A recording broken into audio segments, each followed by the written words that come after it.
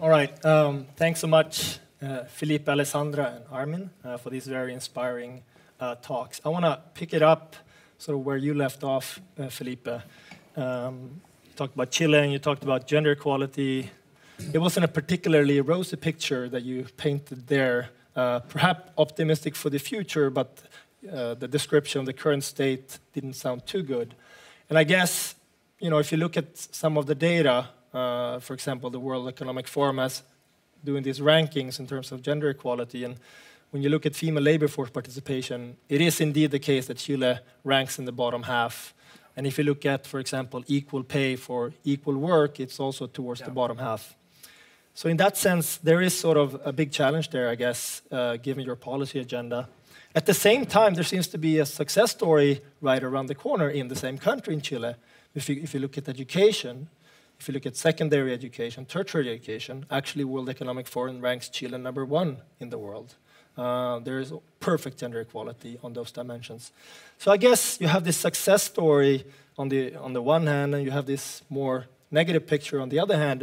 Are there some lesson in terms of, you know, that you can draw upon from the educational space that you can transfer sort of into the labor market space in terms of what policies that work, what policies that don't work, you know, given these sort of cultural dimensions that you have to take into account? Yeah, so first, I think there are probably two reasons why we're lagging behind in gender equality in the labor market. One is cultural. So Chile, it was a very conservative type of country, and now in the last 15 years, this thing is changing a lot. So the speed of change in terms of the values that we have among the new generation in Chile is amazingly, changing amazingly fast. So one is cultural. It used to be the case, and so that will probably take, and if you look at the same numbers, probably in 10 years, it will change a lot. Exactly one of the reasons because of the higher education system is really being able to have equality among women and men. But the second one, we had a very stupid policy design in Chile, which was that if you hire a woman in a company, you have to pay childcare as a company. But if you hire a man, you don't have to pay childcare. So it was kind of very easy to fix, a very stupid policy we had in the last 30 years. So now we just fixed it last year. So that may change a lot the dynamics of labor. And the other thing is that actually now we are also sharing the time of taking care of the children after they were born between fathers and mothers, and that's also something that is moving in the right direction. So I would say that probably there's a mixture between culture and bad policies that actually is behind these bad numbers in labor equality. Is there a simple explanation for the success story on the educational side in terms of cultural factors leading to this? Yeah, actually, we did have a nice policy on that. We opened the higher education system a lot. We just said everybody who wants to run a university can do it, and they can participate with the same benefits as other ones. So, as a public school, as a public university. So, it was a very open to the market in a way. Higher education system. Now we are kind of doing some bad things. We are trying to restrict a little bit the freedom of that. I'm not in favor of that, but I think that is one of the biggest reasons why we were able to really open higher education to everybody with a lot of grants. And now we move into a free higher education, which I think is a bad idea. Not because I don't like free higher education, it's just because it's so expensive. Now we are fixing prices. Even the best universities are really complaining because they cannot hire the best teachers because they need to, since the government fixed the prices, you cannot really go into research that much. So fixing prices is always a bad idea. And which is because of populist reason, we move into the free higher education. And I think we didn't design the system very well. I do share the idea that everybody who wants to go to higher education should be able to go there. My perfect model would be you don't pay while you are studying, free education while you're doing higher education, but then if you do well afterwards, you give back to the country a little bit, a little share of your, it's like of future income. In a way, because we have low pensions for elderly, so we are still a developing country. So we're in the middle of the table. We don't have enough money to pay higher education for everybody. I don't think it's a good idea. All right. Very interesting. Now that I have a real-life politician here, I want to pick your brain a little bit, following up on some of the data that Armin showed. And so think about the data that he showed on differences in patients across the world, right? And there was this strong correlation that the more patient, the richer the country is. Now, what I want to pick your brain on is, thinking about different cultural contexts. You're operating in a particular cultural context. Think now about patients. So think about the patients of the voters, right? So I imagine that when you're thinking about difficult reforms, perhaps they are very costly today, but they may have some benefit in the future. The patience of the voters may come into account. Is that something that you actually have experienced? Put bluntly, you would say to yourself, geez, if people were only a bit more patient, then I could push through with this reform. Something along those lines. I completely agree that this is a key component on the political debate. For example, I was very pro over-investing in children education, because actually our biggest problem is that in the first 10 years, difference emerge and they stay the same. So inequality stay the same after the year 10. And I was, as a presidential candidate, I was really pushing that we should invest in children. But they don't vote. They really don't vote. They will vote in, I don't know, 20 years. So it was very hard to convince. But at the end of the day, we were able to do it because of the narrative. And let me come back to the populist discussion we had before. At the end of the day, democracy is a market where different stories compete, because you want change. Everybody wants change. So if you have the right story with deep roots in the right ideas, you will be able to win. And nowadays, the good thing is that we won the election, the president, not myself, because I was running in the primary. Piñera won the election. I am working with him, and now putting the children first in the line is the main social reform we're doing. So we were able to fight and saying, you're a populist, you're saying you have free higher education, which is obviously, you get a lot of votes, right? It's very easy. But it's not the right thing to do. So at the end of the day, I am optimistic that if you really work hard on your narrative about justice, you will be able to overcome impatience. Got it. Very interesting. Thank you. Alessandra, I want to follow up on some of the work that you presented. You talked about the learning theory that you have sort of worked on now for quite some time and provided some evidence on, and this S-shaped relationship that we see over time in terms of the evolution of beliefs, the evolution of norms. You had survey evidence on this, and then, of course, in terms of outcomes as well, female labor force participation.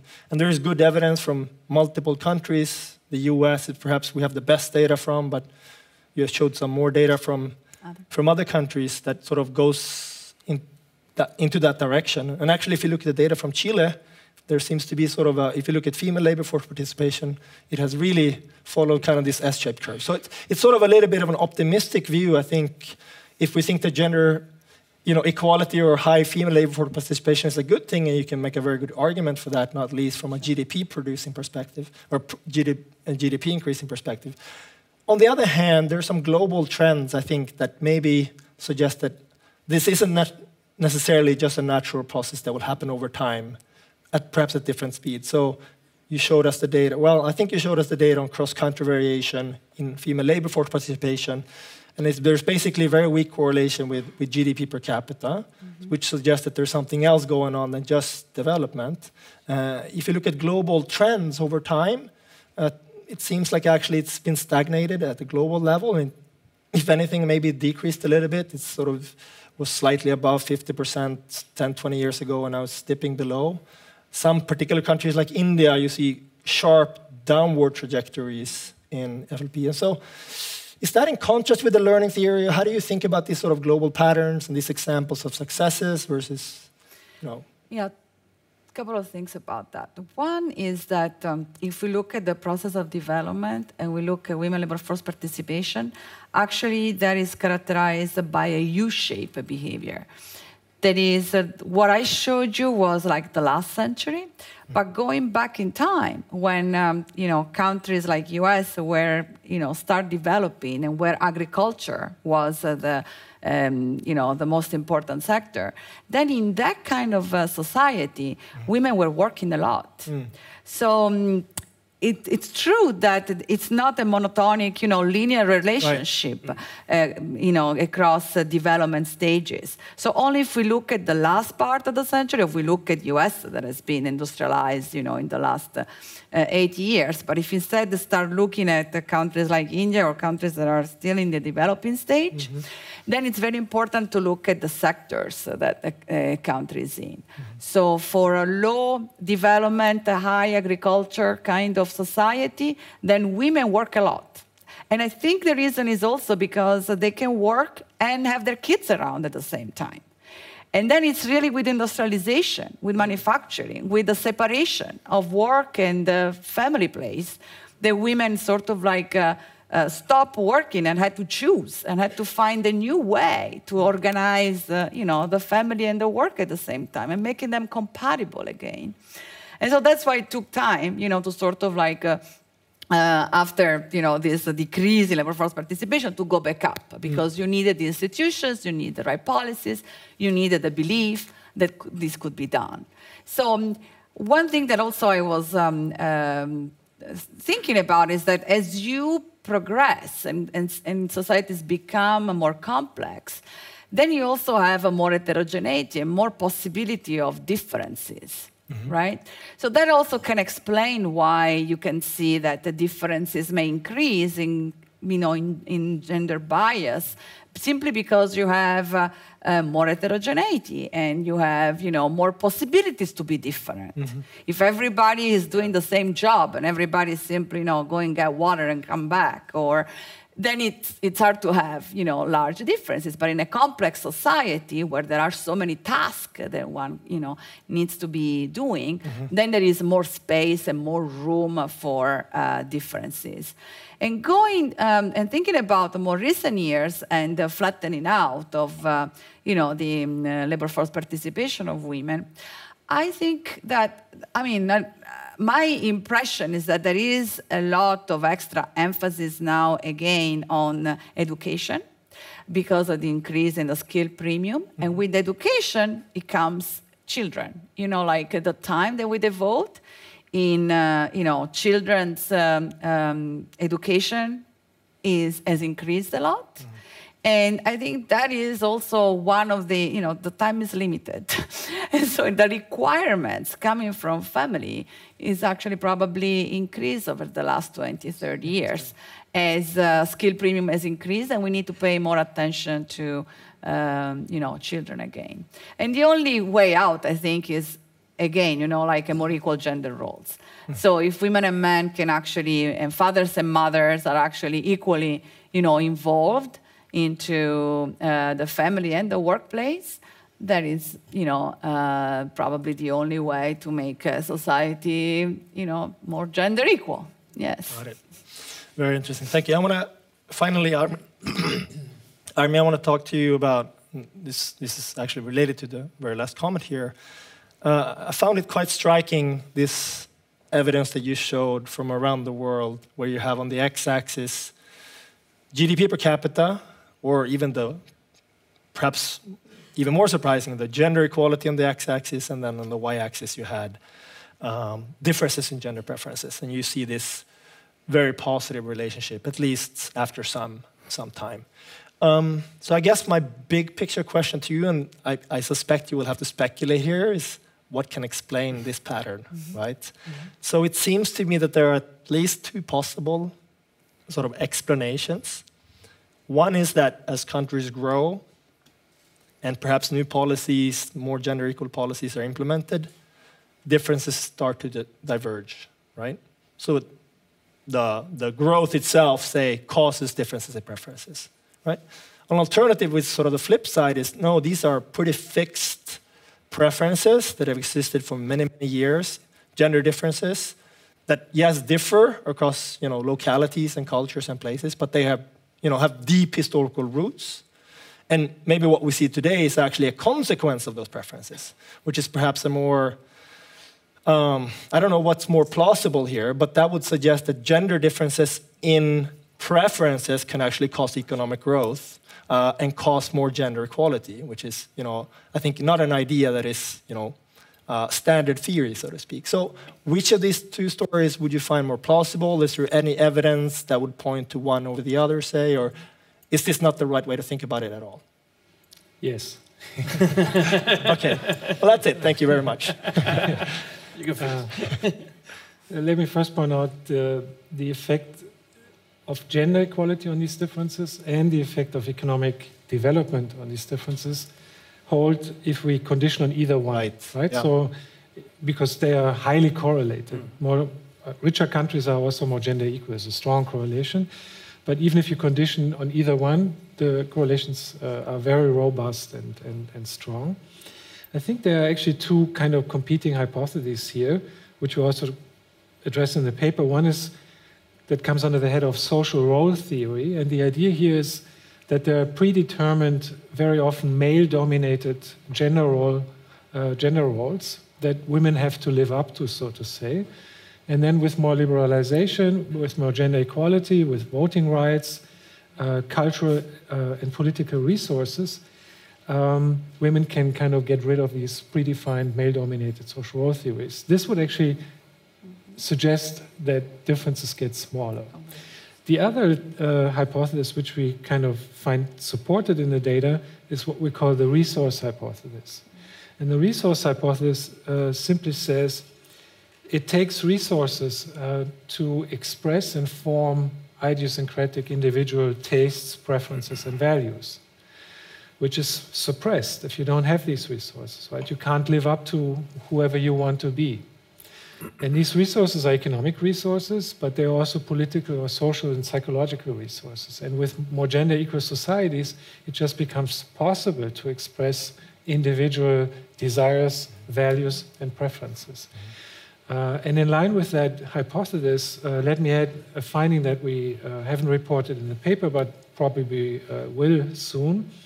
You can also slice the data in different dimensions, for example, by age. So not talking about gender differences, but differences, say, between the older part of the population and the younger part of the population, where we also find very systematic effects. And again, the differences between old and young get larger as countries get richer, for example. So in short, what I think we find supported is the idea that with more resources, you find more variability.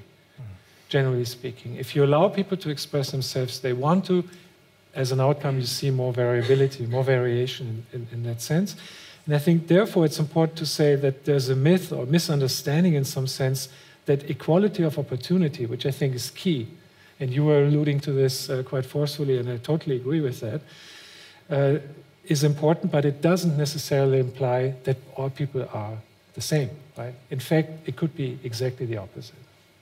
So if I'm hearing both of you seem to have a similar message in that as economic opportunities are equalized across genders, we shouldn't expect equality of outcomes, or we shouldn't necessarily expect outcomes to start converging. You can have convergence in the preferences you measure, you can have convergence in occupational choices and so on. Is that a fair characterization of I think it's at least consistent with our data. That's very interesting. Right, so let's, we have a few more minutes. I'm going to open up the floor to you for questions, but let's first just quickly do the very last poll, the very last question to see if anybody's minds were changed. So let's skip this one and do the very last question. Yes. So when policies, so please, now maybe you need to, if you have the link up still, then you can vote. So let's hope that you haven't been surfing the web during the talks, you still have the link up. So when policies that improve gender equality are implemented in a country like Chile, would you expect the gender differences in willingness to take risk will be affected? So please vote now.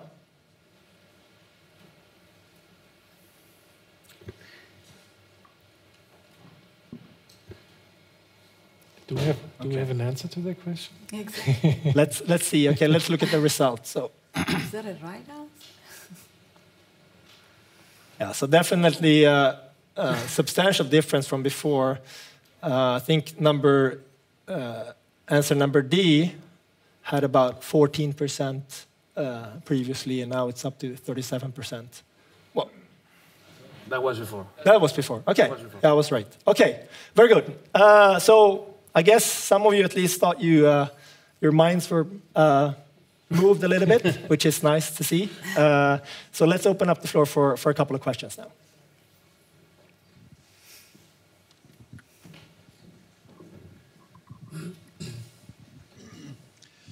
Satish Joshi, I work on intercultural management. And my question is to Armin Falk. Thank you very much for such an exhaustive studies which you showed. Did you consider a factor, as a cultural factor, what is called religion? Did you consider religion or a faith? Because I did not see anything on that. Yes.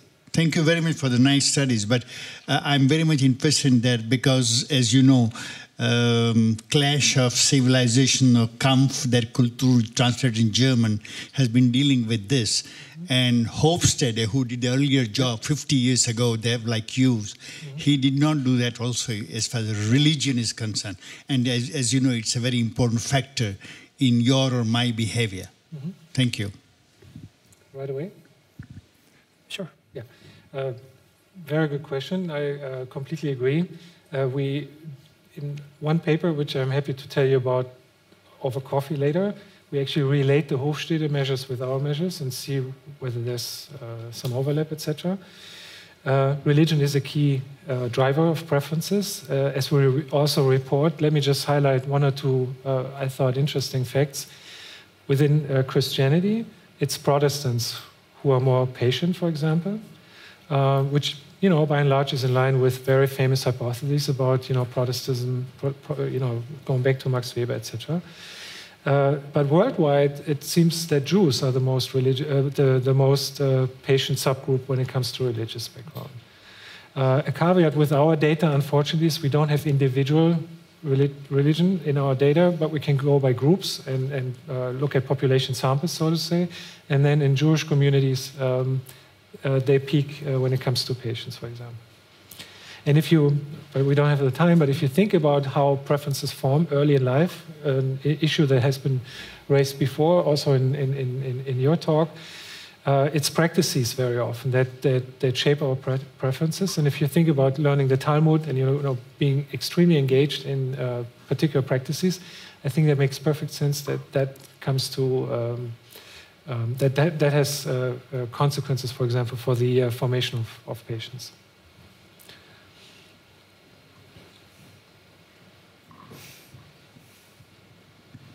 Thank you. My name is Vinay Kalia.